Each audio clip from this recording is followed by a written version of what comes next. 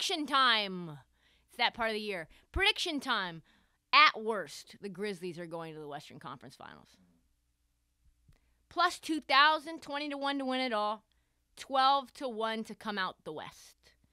I'm going to bet them just because the value is there, but they're just that good.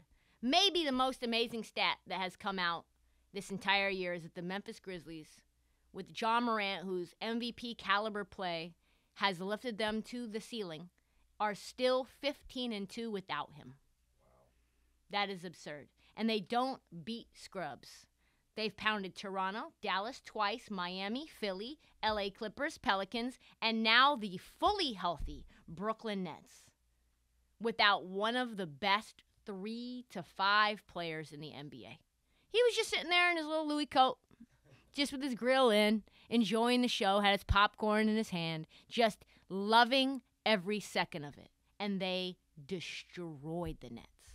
Destroyed them. That said everything about a team that is the second youngest in the NBA at 24 years old.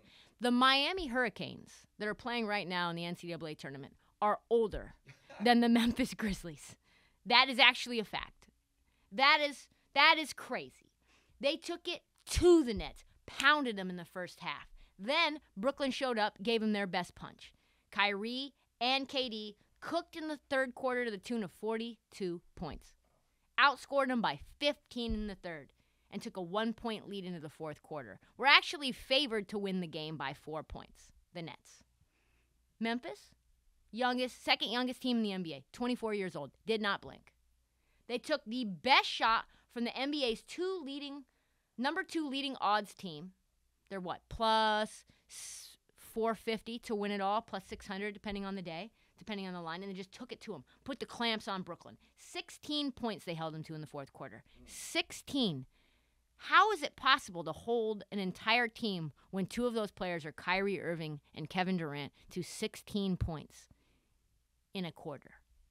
132 to 120. Let me just tell you, folks, keep your eyes peeled. This team is a fucking problem. They are young and they are composed. For them to be this young and this composed is absolutely absurd. They are deep, they are athletic, they are unafraid. They are unapologetic. And this was without Ja Morant. Ja Morant, their number 1 guy, wasn't playing, and they beat the shit out of the Nets. Ruh-roh. Imagine if you're trying to break down film on who you're going to guard in preparation for a playoff game against the Grizzlies. Like, who is their weak guy you're going after? Ja Morant. Let's just go through the roster. Second in points in the paint. 6 feet tall, averaging 28 points, 6 rebounds, 7 assists. And he's 22. If you take out Ja out of the game, then you lock down on Desmond Bane. He's averaging 18, 5, and 3, shooting 42% from 3. Dylan Brooks, 18, 3 and 3. He's clamps. Some people think the most talented guard next to Ja Morant is actually DeAnthony Melton, who's averaging 10, 2, and 3 on just 22 minutes. And that's not even taking into account Tyus Jones, the overlooked point guard, who turns the ball less than any other point guard in the NBA and still manages 8, 2, and 4 in 20 minutes a game. 5 guards, all of them playing 20 minutes or more, all of them getting buckets. Guys like Desmond and Dylan, lockdown defenders, two-way scorers, and defensive guys. Then you look at their front line. Nobody ever talks about Jaren Jackson. Jaren Jackson, one of the most underrated players in the league, probably should be a leading candidate for Defensive Player of the Year. He's averaging 16, 6, and 1, making people who thought his extension was bad money look like absolute idiots. I think at one point he was a co-leader in blocks per game. Brandon Clark, just an unsung hero. 10, 6, and 1 on less than 20 minutes. Can play some small 5, he can play 4, he can play 3. Kyle Anderson, another unsung hero. Great minutes off the bench. Steven Adams, if you know I like Patrick Beverley, then you know I like Steven Adams. An absolute monster, an absolute tough guy, averaging 10 rebounds a game and nearly 2 blocks, 2 steals per game. Zaire Williamson, just a rookie, averaging nearly 20 minutes a game. Nice little spot-up 3-point shooter. Definitely like an extra spark. Tell me, where is this roster weak? They roll 10 deep on any given night.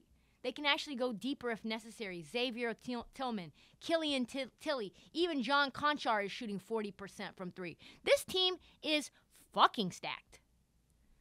And it might be a hot take, but the more I think about it, with their youth, their springiness, their ability to just go toe-to-toe on a night-to-night basis because of how young they are, they can compete for all 48 minutes, and they're deep, right?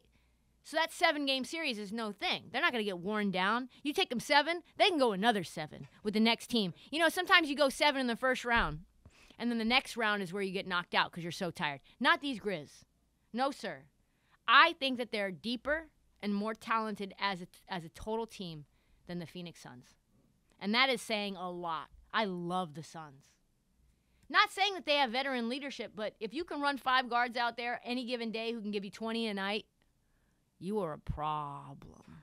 You are a problem. And how many teams have 2 guys that are legitimate on-ball lockdown defenders that are not offensive liabilities? Like, I like Matisse Thybulle, but what is he going to do for you, like, offensively?